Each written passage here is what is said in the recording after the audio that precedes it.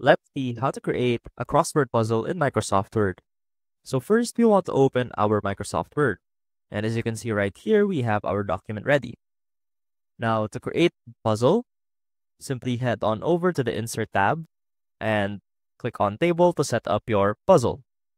Now, it is fairly important that you know the dimensions or the number of letters of your puzzle to set up your puzzle properly. So for example, let's go ahead and create a 6x6 table. Now let's set up the dimensions of this table.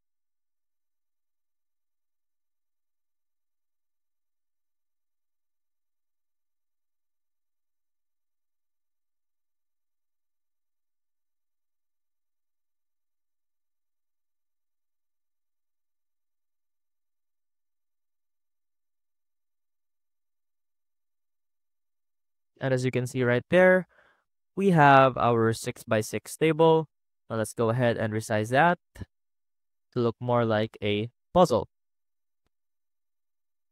Now, to create your puzzle guide, head on over to the Insert tab again and create a 4x4 table, depending on the number of letters that or words that you want to put in your puzzle.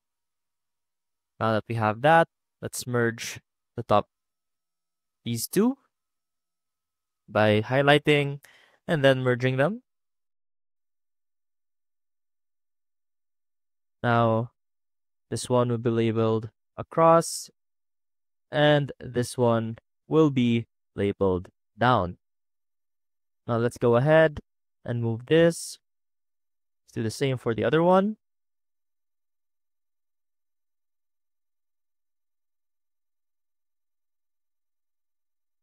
Now from here on, make sure that you set up your answers properly. So to do that, try inputting your words first and then shading whatever's not filled out by the words. So for example, our first word being knees. So let's go ahead and type that in. Now, as you can see right here, our word is lacking. Or rather, there is an empty space left on this puzzle grid. Now, what we can do is head on over to table design.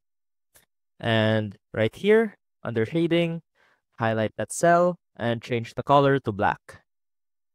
Now, from here, you can set up the rest of your puzzle. For example, our next word being ears. Let's go ahead and type that in. And go to shading again and select black. And basically, that is how you create a puzzle in Microsoft Word. I hope this helped, and I will see you soon.